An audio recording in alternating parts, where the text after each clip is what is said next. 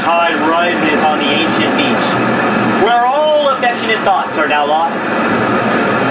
while daydreaming attitudes are unknown, as the aging songs of annihilation sweep my previous temples of wisdom that cannot be outlined or replaced now. Foreshadowed love lost, rest as the tides surge,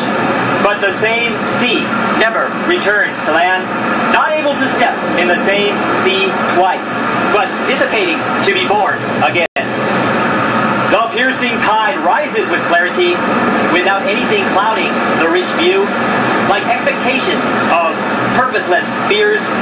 resting in witless hidden agendas, transparent to the prolonged universe, where anger will subside by intellect, gritty like a storm without its thunder,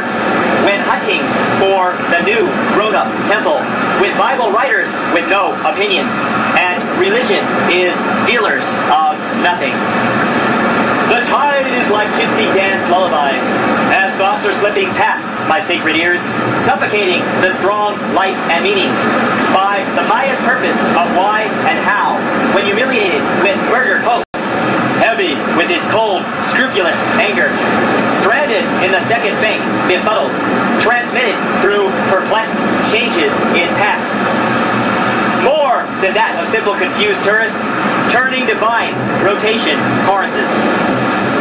The blessed tide trudges this path of all lost, flowing in a sage stream, moving through time, where fresh energy pours down with power, like rays of the sun or a shining gleam, when all lost is a connection of webs, like a spider spinning its home tightly, creating a spiral web with delight, as all lost will be forgotten in quest.